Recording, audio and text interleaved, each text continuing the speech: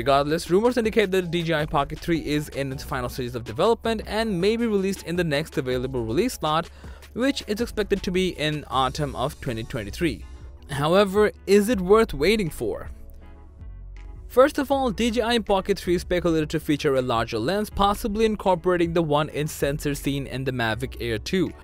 Although this may result in increased size and weight, it would be a worthwhile compromise for improved portability. Another anticipated enhancement is an expanded dynamic range of 13 to 14 stops, enabling superior color grading capabilities. An upgrade to 10-bit colors would also enable shooting real HDR videos, a desirable feature considering the growth popularity of portrait videos on social media platforms such as TikTok, Shorts, and Reels. Currently, these platforms predominantly utilize videos recorded in portrait mode. There's another nifty feature that's a pretty interesting concept.